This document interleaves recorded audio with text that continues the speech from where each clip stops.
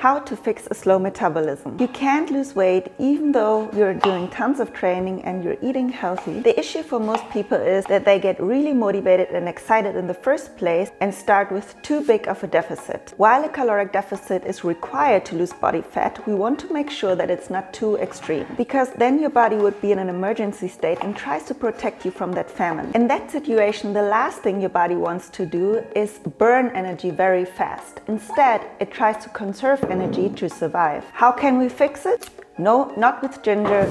I mean, it's healthy, but it won't fix your metabolic adaptations. Keep the deficit moderate, implement diet breaks, and if you're already at a point of extreme yo-yo dieting, take a break and increase your calories step by step so your metabolism can recover first.